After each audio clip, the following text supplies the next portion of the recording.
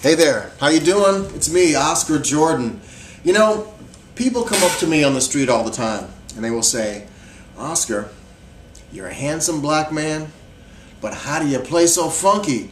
All those funky chords you use, how do you do it? Well, I'll tell you how I do it. I use inversions. Inversions are chords just like you use all the time, except we just switch the order of the notes in the chord. We just swap them around and then we get inversions. They're inverted. And I'm going to show you some dominant seventh inversions. I'm going to show you what is called the first inversion and second inversion, and I'm going to show you how you can use them to sound cool and not be redundant, because sometimes redundancy happens and you don't want to do it. Let me show you.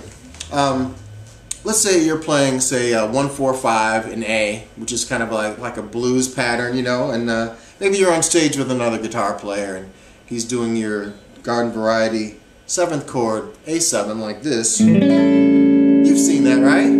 Well, he's doing that, you know, he might be doing a, you know,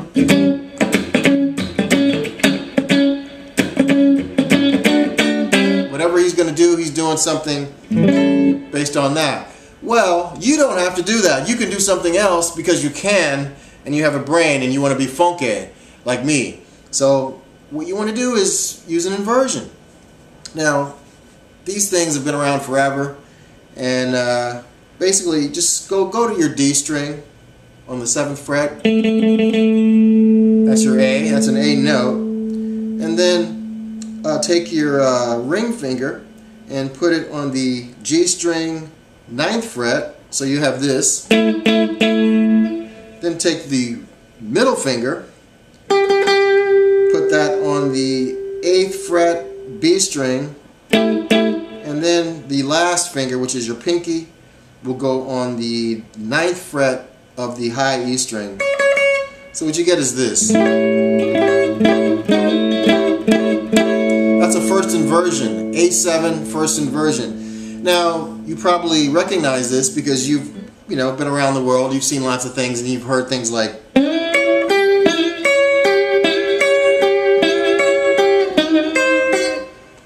Hendrix, right? Well, Hendrix uses that all the time. This kind of thing, you take off the bass note and just use this. You've heard that in like kind of R&B stacks, they use that.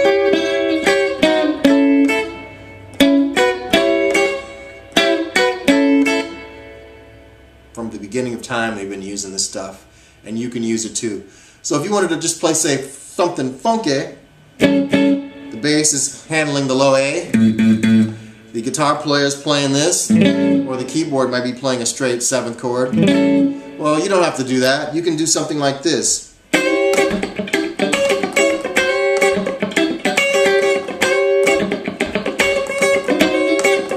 can add a bass.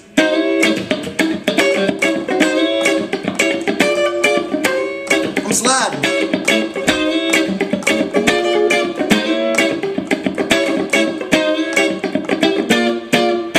So you got that. You got it? I know you do. It's really cool and hip. You want to have that kind of thing. You don't want to. You want to have choices when you're playing against chords. You want to know about as many different ways to play a chord as possible, and inversions is a good way to go.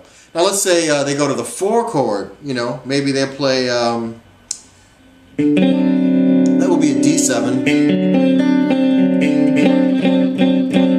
Well, instead of playing all those notes, and then you get the low, you got the bass player doing that. The guitar player, maybe he's playing this. So you want to do something different. So basically we want to just kind of pop out of the mix and not double up so much. That's going to give this some sonic variety to the band. So what I would do is take that basic shape of that D7 chord, which is we'll take our ring finger, play the D here. That's the 5th fret on the A string. We'll take the D string and put it on the 4th fret. And the index finger, we'll put that on the 3rd fret of the B string, and then the pinky will go on the 5th fret of the G string. You've seen this. That's a 7th chord.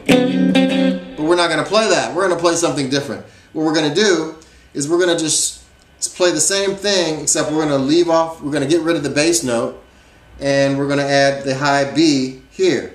So 1st finger will go on the 3rd fret of the B string, and the middle finger will go on the 4th fret of the D string here, and then the ring finger will go on the 5th fret of the G string, and then lastly we have the pinky at the on the 5th fret of the high E. So what we get is funky, funky. So everybody else is playing the big chord with the fat notes and the low bottom and the funkiness. We're gonna be up top because we got those higher notes and we can slide into it. So when the bass player and the guitar player are doing their thing, you go.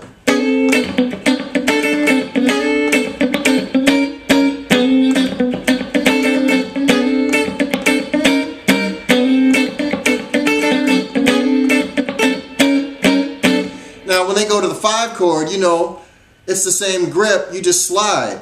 You can take the same grip and then slide it. So when they go to the 5 chord, all you do is you go. You got the same grip. Now we're playing a E7. So this is our E7 second inversion here.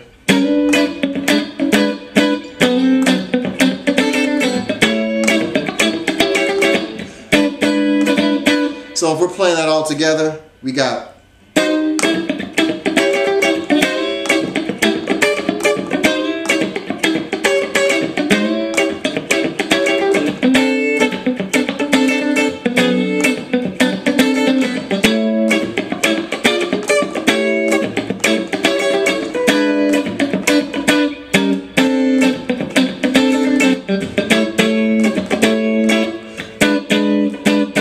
Can you dig it? I hope you can. So use those inversions. They slide anywhere you want to go.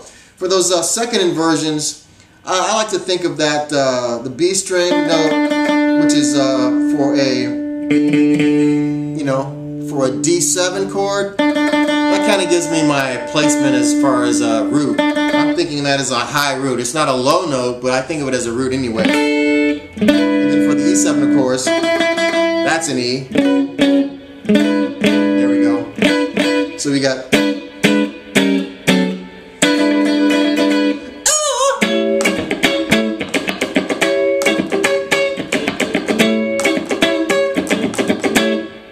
Hey, hope it helps. So dig those chords, get funky, slide it around. Come and visit my talk show. It's a radio talk show for and about guitar players at latalkradio.com, or go to my Facebook page at Facebook.com/Oscar's Guitar Shop, and then click like, and then you'll know about all the new guests that are coming on my show. Got some great high tier, badass motherfucking guests that are going to be on the show. Or go to OscarsGuitarShop.com. Stay funky. I love you. Take care.